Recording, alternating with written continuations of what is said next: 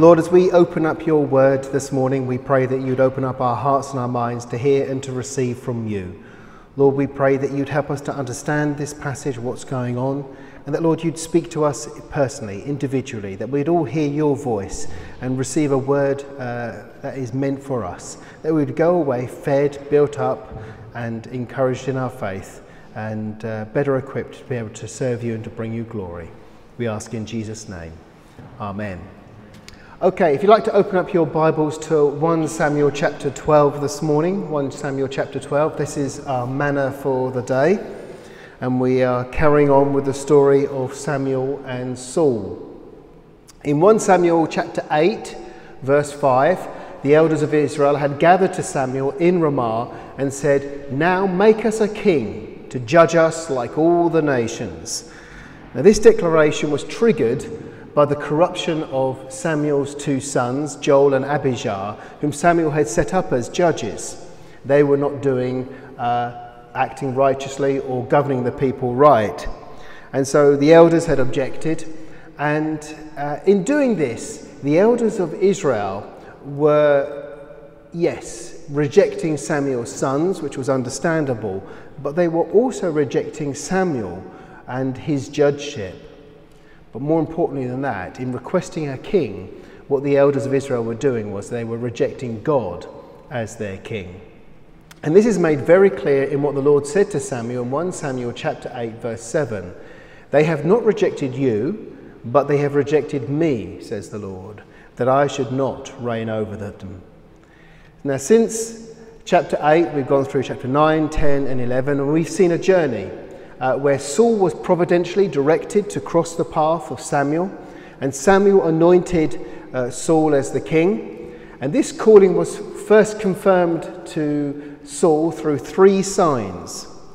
Then this calling was then made public at a national assembly at Mizpah, where there was a dividing of the tribes and then of the families until it became evident that Saul was to be the king over Israel. But the public was divided. There was widespread support for Saul and his kingship, but there were also rebels who had despised Saul. So things weren't confirmed. Things were on a shaky ground. But then a crisis hit Israel. The Ammonites attacked the Transjordan city of Jabesh Gilead, led by a man called Nahash. And word reached Saul in Gibeah.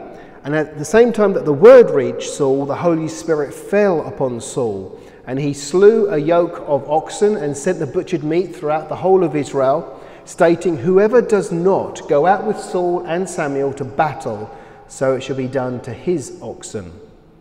This call to arms caused the fear of the Lord to fall on the people, and an army of 330,000 Israelites gathered to Saul's banner and marched on Jabesh Gilead. And then at a dawn raid, Nahash and the Ammonites were completely and utterly routed. And this was a tremendous victory, a landmark victory for Saul and for Israel, because it confirmed Saul as the Lord's anointed deliverer of Israel in the eyes of the people. It silenced the rebels and prompted Samuel to seize upon the opportunity and beckon everyone to go to Gilgal. And there at Gilgal, they had a coronation ceremony, and Saul was confirmed as king to the whole of the nation. As we pick up the passage here in chapter 12, everybody is still in Gilgal.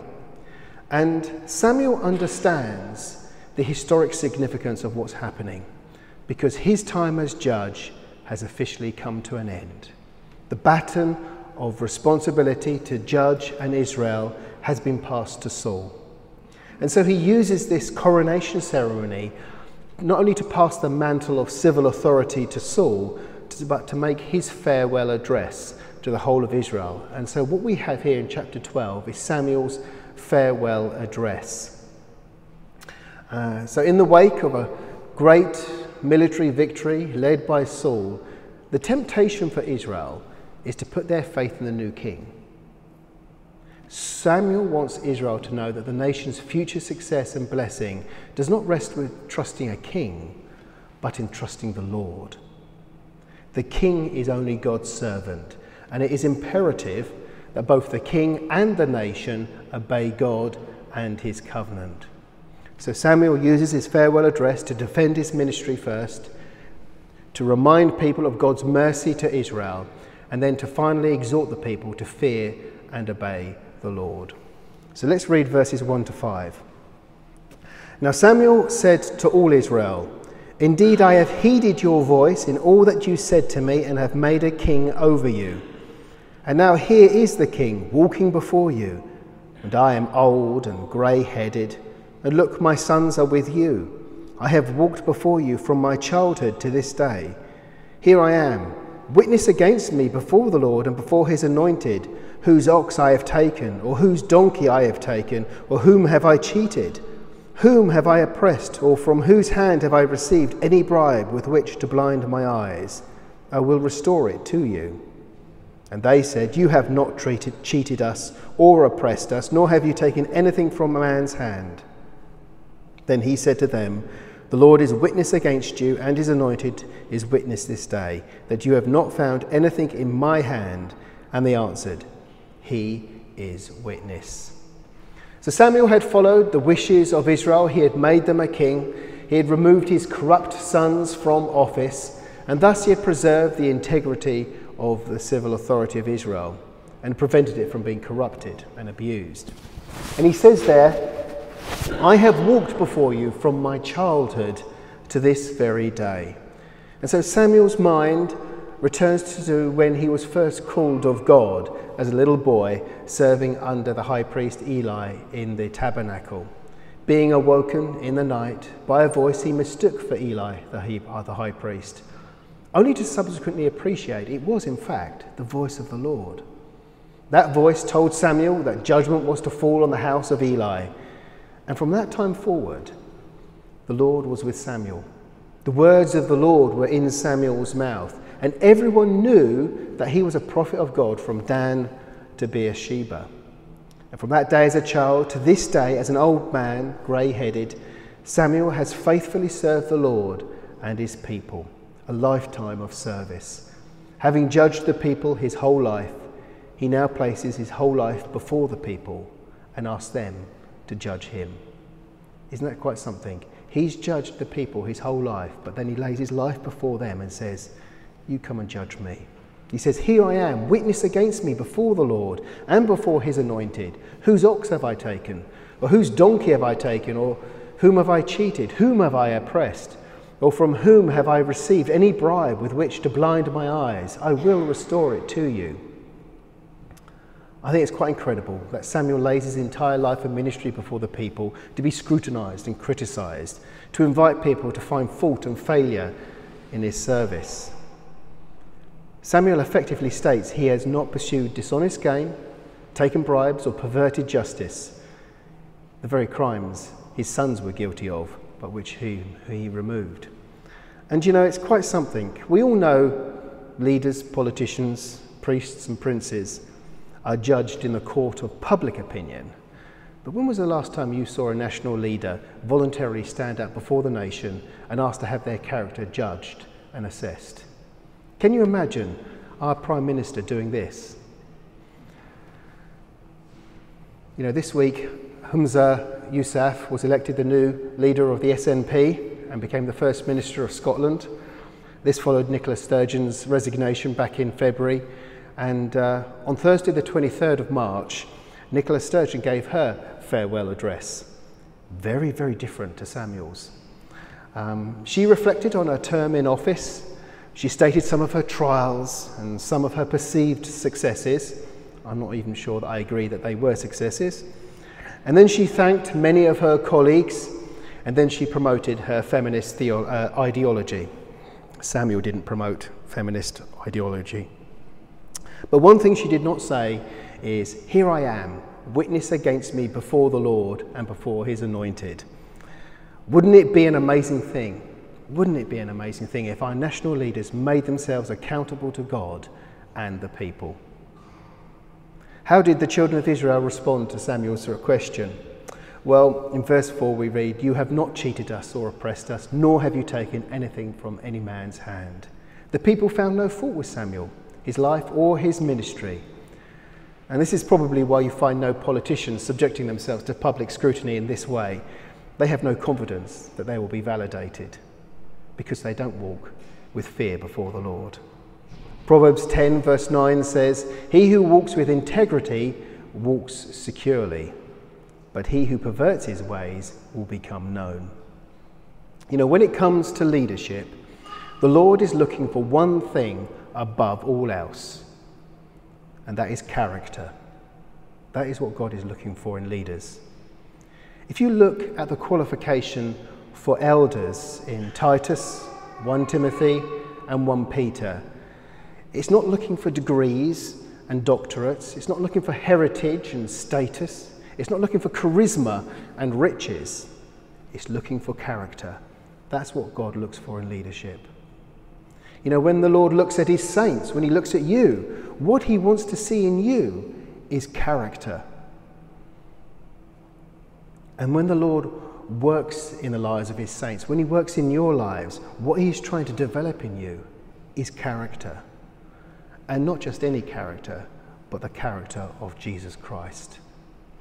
It starts at new birth, being born again. In 2 Corinthians 5:17 it says, "Therefore, if anyone is in Christ, he is a new creation.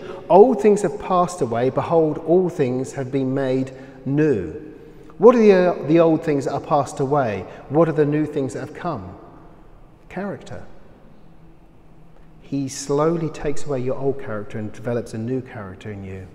It comes as a result of being filled with the Holy Spirit. We all know the fruit of the Holy Spirit. It's love, joy, peace, patience, kindness, goodness, faithfulness, gentleness, self-control. Against such things there is no law. What is the fruit of the Holy Spirit? It is the character of Jesus Christ. When God comes and fills you with his Holy Spirit, he starts to bring forth the character of Jesus Christ within you. And that character is produced, the Lord's working in our lives. It says in Romans 5, verses 3 to 4, "And not only that, but we also glory in tribulations, knowing that tribulation produces perseverance, and perseverance, character, and character, hope." It takes time for God to build character into a person. It doesn't just happen overnight. That person needs to yield themselves to the Lord. You need to yield yourself to the Lord. You need to allow the hand of the great physician to cut away the dead flesh from your life. Become a diligent student of Scripture so that the good seed of God's word is cultivated into your life. And then become trained and disciplined by the trials the Lord sends their way. And if you submit to the Lord in the midst of those trials, develop that perseverance will bring forth character. Don't be led astray by charismatic speakers with self-esteem messages or the high-profile evangelists who promise health and wealth. Their superficial character will deliver a superficial message. Look for the tried and tested saint who has had their character built by God. They will communicate life and health to your spirit. They will deliver a message that is reflected in their life, a life of integrity like Samuel's. And then in verse 5, "The Lord is witness against you, and his anointed is witness this day that you have not found anything in my hands." And he answered, "He is witness." Samuel can resign from the ministry of a judge with a clear conscience. However, the examination of Samuel's character is not so that he can feel validated. It is to give him a legitimate platform with which to speak the words of God, as the Lord now examines the character of Israel. You know, the Lord seeks to build the godly character of Christ in your life, not so that you can feel good about yourself or have others look up to you admiringly, but so that you can be entrusted with a calling and a ministry. That's why he's trying to instill that character in you, so you can bear fruit and serve the Lord effectively. The Lord wants to use you for his glory, but before he can use you, he has to prepare you. He has to develop that character in you. Let's go on to the next section, verses 6 to 11. "Then Samuel said to the people, 'It is the Lord who raised up Moses and Aaron, and who brought your fathers up from the land of Egypt. Now therefore stand still, that I may reason with you before the Lord concerning all the righteous acts of the Lord which he did to you and your fathers. When Jacob had gone into Egypt, and your fathers cried out to the Lord, then the Lord sent Moses and Aaron, who brought your fathers out of Egypt, and made them dwell in this place. And when they forgot the Lord their God, he sold them into the hand of Sisera, the commander of the army of Hazor, into the hand of the Philistines, and into the hand of the king of Moab, and they fought against them. Then they cried out to the Lord and said, We have sinned, because we have forsaken the Lord and served the Baals and the Ashtaroths. But now deliver us from the hand of our enemies, and we will serve you. And the Lord sent Jerubbaal, Bedan, Jephthah, and Samuel, and delivered you out of the hand of your enemies on every side, and you dwelt in safety. So now the character of Samuel has been validated before the nation. He reviews the history of Israel from Moses to the present day, and throughout which Samuel emphasizes what the Lord did for Israel in his faithfulness.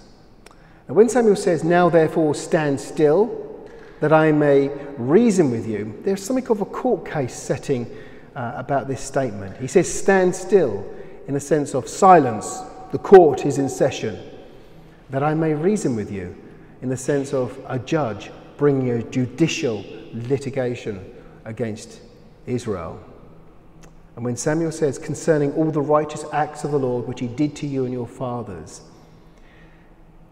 he's talking about how in all that the Lord does in his faithfulness towards Israel, never once did he compromise his righteousness or his standards. As we will see, the only compromise will come from Israel in unrighteousness. So he starts off and in verse 8 he says, When Jacob had gone into Egypt and your fathers cried out to the Lord, then the Lord sent Moses and Aaron, who brought your fathers out of Egypt and made them dwell in this place. So the faithfulness of God is first seen in the fact that God provided both food and a haven for Jacob and his family when they went down to Egypt. God was faithful in looking after his people then. Then the faithfulness of God is seen in the second place when, out of oppression and slavery that Israel experienced in Egypt, God raised up Moses and Aaron to deliver Israel. And then the faithfulness of God is seen a third time when the Lord brought the Israelites into the promised land under the leadership of Joshua. Throughout all this, God proved to be faithful to his people and to his covenant. But we read in verse 9, and when they forgot the Lord their God, he sold them into the hand of Sisera, the commander of the army of Hazor, into the hand of the Philistines and the hand of Moab, who fought against them. So in contrast to God's faithfulness towards Israel and faithfulness to the covenant, Israel forgot the Lord. They sinned, they worshipped other gods, they broke the terms of the covenant. And in this, God did not reject his people. In faithfulness to the terms of the Mosaic covenant, he sold them into the oppression of various foreign powers. Now, why did God sell his people into the oppression of foreign powers? Well, any good parent will discipline their children. They won't simply threaten discipline and then not follow through. When they threaten to send them to the room and they continue to be disobedient, you'll send them to the room. If you say, if you don't change your behaviour, you won't have a meal tonight, and they don't change their behaviour, you'll deny them that meal. And if you warn them if they don't back up their ideas, they're going to get a spanking, and they don't back up their ideas, you follow through and you give them a spanking. It teaches them right from wrong, instills a respect for their parents, and initiates a change of character in the child. God was good to his word and faithful to his children. And when they carried on breaking the terms of the covenant and were acting disobedient, God brought discipline upon his people. And it was God's goodness that caused him to discipline Israel by handing them over to these oppressive forces. We read about Sisera. He's in Judges chapter 4 in the time of Barak and Deborah. And you might remember when Barak went to fight against them, Sisera fled and he found refuge in the tent of Jael. And Jael was a strong woman, and she took a tent peg and banged it down into the temple of Sisera. The Philistines, you read about them in Judges 3, 10 and 13. In fact, they're the perennial enemy of Israel. And under the judges Shamgar, Jephthah, Samson, Samuel, God brought deliverance. And then finally we read about the Moabites in Judges 3. This was during the judgeship of Ehud, who was left-handed. And the leader of the Moabites was a guy called Eglon, big fat sumo type guy. And Ehud went in and with his left hand he pulled out a concealed sword from his right side, thrust it into Eglon's belly, and he was so fat that it swallowed up the entire sword and the hilt. I always liked that story. Thing is, God raised up people to deliver his people when they cried out to him. God never let them go. He continued to be faithful even though Israel were unfaithful. Then they cried out to the Lord, it says in verse 10, "We have sinned because we have forsaken the Lord and served the Baal and the Ashtoreths. But now deliver us from the hand of our enemies, and we will serve you." And the Lord sent Jerubbaal, Bedan, Jephthah, and Samuel, and delivered you out of the hand of your enemies on every side, and you dwelt in safety. The Lord's discipline brought about the result for which it was designed. Israel recognized their sin, they came to the Lord in repentance, and looked to him for deliverance. And we've seen before, they say we have sinned because we have forsaken the Lord and served the Baals and the Ashtaroths. The Baals were the male Canaanite deities, the Ashtoreths were the female Canaanite deities, and they would have had little idols depicted by these within their household idols of Baal and Ashtaroth, which they worshipped. But there is no deliverance, there is no salvation without recognition of sin and repentance of sin. God continued to allow them to be oppressed until they came to that place of recognition of sin and repentance of sin. And it's the same for us. Unless we recognize our sin and repent of our sin, there is no salvation. The work of the cross is sufficient to save all men of sin. But not all men will be saved, because not all men recognize their sin and repent of their sin. True repentance is the fruit of faith in Jesus Christ. And God's grace towards Israel and his faithfulness to the covenant is again seen that he responds to that faith and repentance in Israel by raising up the judges to deliver them and causing the people to dwell in safety. And no matter how great your sin is, no matter how far you have fallen from the Lord, if you turn to him sincerely in faith and repentance, he will shower you with grace and mercy. He will forgive and remove your sin. He'll wash you clean, and he will take you to a place of salvation, security and peace. He is a good God.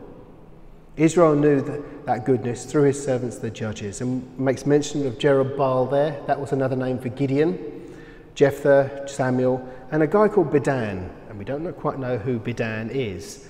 Some people think he is Barak. Some people think he is Samson. I see no reason why he couldn't be another deliverer that God raised up that we only read about here. The thing is, God always has a man to be able to carry out his work. Let's carry on to the next section, verses 12 to 19. "And when you saw that Nahash, king of the Ammonites, came against you, and you said to me, 'No, but a king shall reign over us,' when the Lord your God was your king. Now therefore, here is the king whom you have chosen and whom you have desired. And take note, the Lord has set a king over you. If you fear the Lord and serve him and obey his voice and do not rebel against the commandment of the Lord, then both you and the king who reigns over you will continue following the Lord your God. However, if you do not obey the voice of the Lord, but rebel against the commandment of the Lord, then the hand of the Lord will be against you as it was against your fathers. Now therefore, stand and see this great thing which the Lord will do before your eyes. Is today not the wheat harvest? I will call to the Lord, and he will send thunder and rain, that you may perceive and see that your wickedness is great, which you have done in the sight of the Lord, in asking a king for yourselves." So Samuel called to the Lord, and the Lord sent thunder and rain that day, and the people greatly feared the Lord and Samuel. And all the people said to Samuel, "Pray for your servants to the Lord your God, that we may not die, for we have added to all our sins the evil of asking a king for ourselves." So we've seen the character of Samuel, that it's one of integrity, and we've seen the character of God, that it is one of faithfulness. Now we shall see the character of Israel, that it is one of wickedness. He starts off, "When you see that Nahash, king of the Ammonites, came against you, you said to me, 'No, but a king shall reign over us,' when the Lord your God was your king." Now the wickedness of Israel was seen in their request for a king. The Lord had proven himself a gracious and faithful ruler who always delivered the children of Israel when they cried out to him. They had no need of a king.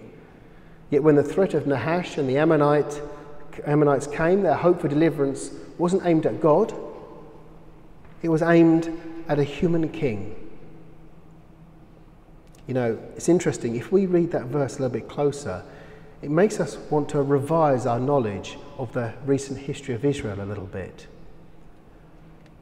Which chapter of 1 Samuel did Israel request a king? It was chapter 8. And which chapter of 1 Samuel did Nahash appear? It was chapter 11. Thus the request for a king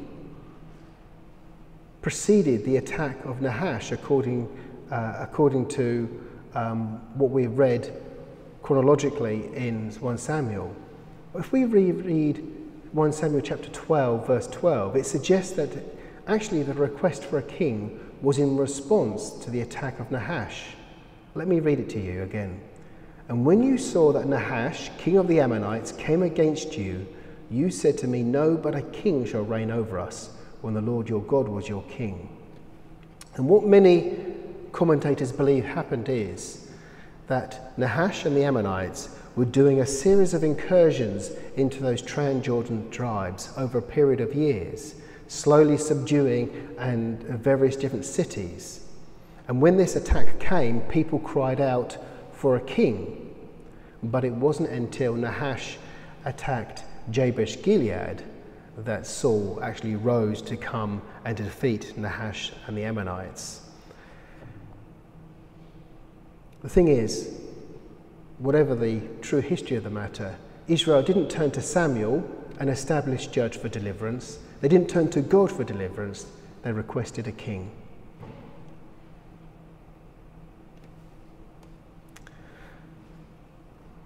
So in verses 13 to 15, "Now therefore here is the king whom you have chosen, whom you have desired, and take note, the Lord has set a king over you." Samuel has answered their request, but then he goes on and he says, "If you fear the Lord and serve him and obey his voice and do not rebel against the commandment of the Lord, then both you and the king who reigns over you will continue following the Lord your God. However, if you do not obey the voice of the Lord, but rebel against the commandment of the Lord, then the hand of the Lord will be against you as it was against your fathers." The Lord listened to his people Israel. He granted them their request for a king. But now that Israel have their king, the question is, will Israel listen to God? The basis of Israel's relationship with God at this moment in time was the Mosaic covenant. Does the demand for a king invalidate the covenant and bring a permanent curse upon Israel? No. The terms of the Mosaic covenant still stood for Israel, and within its promises there was the promise of blessing if Israel were obedient, and the promise of cursing if Israel were disobedient. If they were obedient, God would be with the nation. If Israel were disobedient, the hand of the Lord would be against the nation. And despite Israel's sin and wickedness, he does not cast them off. He does not wipe them out. He honours the covenant he made with them, and he gives them a second chance at fellowship. And that should encourage us.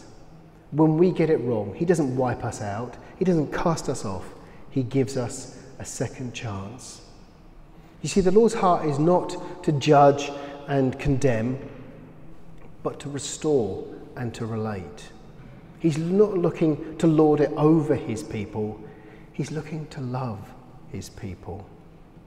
And what Samuel is doing at this turning point in Israel's history is saying the judges may be ceasing, the kings may be starting, but the lordship of God does not change.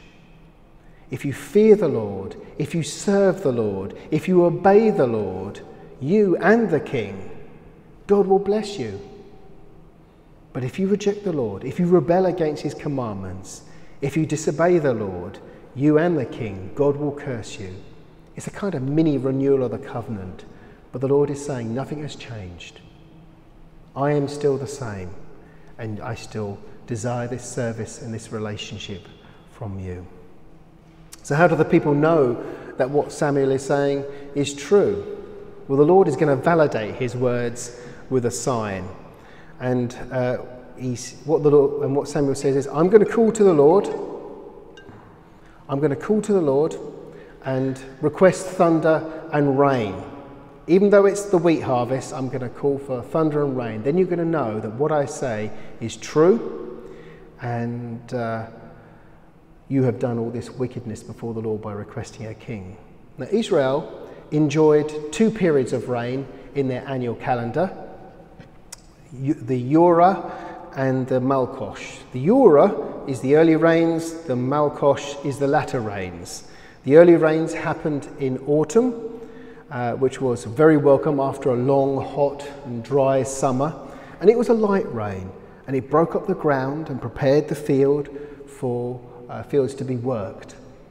And then the latter rain in spring was necessary for ripening the barley and the grain ready for harvest, and it was a much heavier rain. But we're in the time of the wheat harvest here. Slap bang in the middle of summer, not a single drop of rain ever falls. And so this was truly a miracle. Samuel calls out to the Lord, and thunder sounds and rain falls, and not only does rain fall, but the fear of the Lord falls upon all the people. And the fear of Samuel falls upon the people as well, and they perceive their wickedness in demanding a king. And you know, fear is a healthy thing when it is directed towards God. There should be a reverential fear towards the Lord in all of our hearts. We need a revelation of the holiness and the righteousness of God that will stir up that godly fear in our hearts, that will inspire us to walk a sober and a righteous life before God.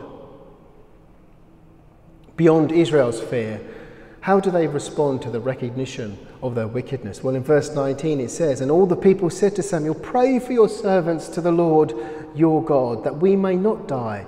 For we have added to all our sins the evil of asking for a king for ourselves.'" And at last we see the true recognition of the sin of the nation fall upon the people. You know, the former warnings of Samuel went unheeded. The terms of the covenant had no effect, but a miracle in the heavens was necessary to bring an awakening to the sin in the people's hearts. And this shows us something of the hardness of the heart of Israel, really, that it takes the sign of thunder and rain to persuade the people. A wicked and adulterous generation seeks after a sign, Jesus said. And what do they say? "Pray for your servants to the Lord your God." Even then, there is a reluctance within the people of Israel to engage with the Lord personally. They ask Samuel to pray for them. And even then, it's not "pray to the Lord our God," it's "pray to the Lord your God," they say to Samuel. There's a lack of personal identification between Israel and God. They don't want to relate with God. There is still something hardened within their heart that is yet to be dealt with. Even then, a reluctance to engage with God. God does not want to be distant from his people. He wants to be intimate. He doesn't want to be known as the Lord your God. He wants to be known as the Lord our God. You know, when Jesus taught his disciples to pray, he taught them, "Our Father who is in heaven." The Lord wants to be on first name terms with you. He wants to hear your voice, to commune with you. Always be wary of those who want you to pray, but are unwilling to pray themselves. Okay, the last section, verses 20 to 25. "Then Samuel said to the people, 'Do not fear. You have done all this wickedness, yet do not turn aside from following the Lord, but serve the Lord with all your heart. And do not turn aside, for then you would go after empty things which cannot profit or deliver, for they are nothing. For the Lord will not forsake his people for his great name's sake, because it has pleased the Lord to make you his people. Moreover, as for me, far be it from me that I should sin against the Lord in ceasing to pray for you, but I will teach you the good and the right way. Only fear the Lord and serve him in truth with all your heart, for consider what great things he has done for you. But if you still do wickedly, you shall be swept away, both you and your king. So now that Israel has awoken to their wickedness, what happens next? Do they remove the king? Do they reinstate Samuel as judge? Have they missed the opportunity to serve God? Well, no. The first thing Samuel does is bid the people, do not fear. He says, do not fear. You have done all this wickedness, yet do not turn aside from following the Lord, but serve the Lord. Despite Israel's wickedness, they had not fallen so far as to be outside the purposes of God. The terms of the covenant still stood. There was still real hope for a fruitful future for the children of Israel. And the Lord makes two requests of Israel, and he makes two promises to Israel. Two requests of Israel and two promises to Israel. Now the two requests are follow the Lord and serve the Lord. So let's look at those quickly. Follow the Lord. Do not turn aside from following the Lord, Samuel says. So as the Lord has always required of his people, so he continues to require of his people that they stay loyal and they follow him. They're faithful to him. And you know there's always been two paths of which a man can walk. It's either been the narrow road or the broad road. The highway of holiness or the byway of sin. The way of Abel or the way of Cain. One path finds the Lord as your guide.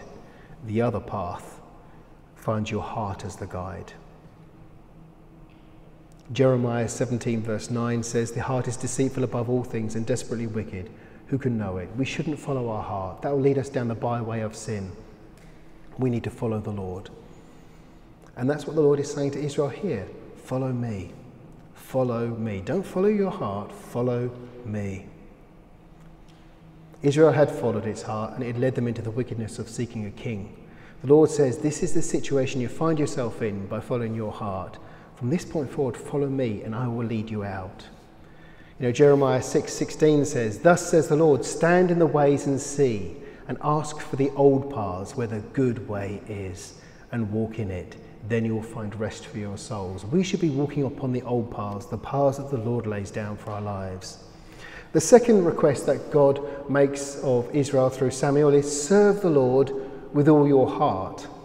Now the heart may be deceitfully wicked, but when it is surrendered to God, given wholly to God, it is redeemed, it is cleaned, and it is changed. Hope for Israel lies in following the Lord and serving him wholeheartedly. Anything other than that gives rise to folly and a pursuit of empty and unprofitable things. What does it say there? Verse 21, and do not turn aside, for then you would go after empty things which cannot profit or deliver, for they are nothing. You know, my personal experience is that you wake up in the morning, refreshed, ready to start the new day. You spend some time with the Lord, you read his scripture, you feel built up and strengthened in the faith, and you're in a good place with the Lord. But as the day goes on, you get caught up with the things of life, you're busy working, you find that the influence of the world starts to creep in, the appetites of the flesh start to rise to the surface, and you get back home at the end of the day and you're tired and you're feeling exhausted, and that freshness with the God in the morning has just evaporated. At that point, you've got the choice of those two paths to go down. Now, if I come and spend time with the Lord, I'll be refreshed, my eyes will be refocused upon him, and my evening will invariably be profitably spent. But the real temptation is I'm tired, it's been a long day. And what do? I start flicking through my phone and I start watching nonsense on YouTube, or I sit on the computer and I start flicking around this website and that website. And before I know, 2 or 3 hours have passed, I've achieved absolutely nothing, and all I've done is imbibed a load of junk. And do not turn aside from them. You would go after empty things which cannot profit or deliver, for they are nothing. If you don't make an active choice to serve the Lord, you will find yourself following empty things that do not profit. The Christian walk is not a passive pursuit, it's an active pursuit. You need to be disciplined and you need to make divine appointments to meet with the Lord. Fix them in your mind, in your head and your heart, otherwise you'll be going down that wrong path to empty things that do not profit. I said there were two promises that God made to Israel as well. They were this: the Lord will not forsake his people for his great name's sake. And the second promise, it has pleased the Lord to make you his people. Both of these promises speak of God's faithfulness to Israel. Though Israel might fear God would reject and abandon them, after they had rejected God by demanding a king, we see the Lord is not like man. He is loyal to his covenant and his people. And the simple declaration that Israel are his people speaks of ownership and belonging.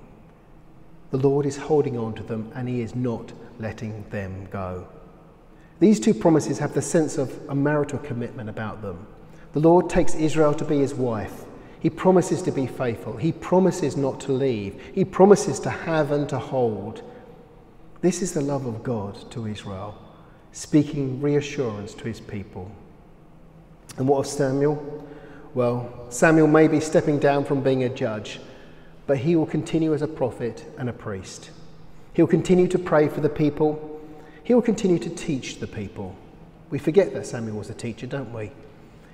He would have expounded the scriptures. He would have taught the Torah to the people. He would have told them about the covenant. Even in old age, the Lord had a ministry for Samuel. It was prayer, prophecy, and preaching. And there is hope in these final verses for all of us. Even when you have sinned and fallen into the depths of depravity, when you feel your wickedness is on show for all to see like it was with Israel, there is still hope. Return to the Lord and serve him like before, from the place you now find yourself. He is still your God. You are still his child, and he has purpose and ministry for you. And when you are old, your health failing, your hair grey, you lack the strength and energy to what you did in your youth, there is still hope, like there was for Samuel. You can pray. You can teach and pass on your wisdom to the younger ones. And you can prophesy. You can be a mouthpiece for God. There is always purpose for the children of God. Amen. Heavenly Father, we thank you for your word, and we pray that those things that you have intended for us this morning would stay within our heads and our hearts and work their good. Help us to be faithful in our service to you and learn from the lesson this morning, not to pursue and follow the things of our own heart, but to let you be our guide and to follow you in the path that you've laid out for us. We ask these things in Jesus' name. Amen.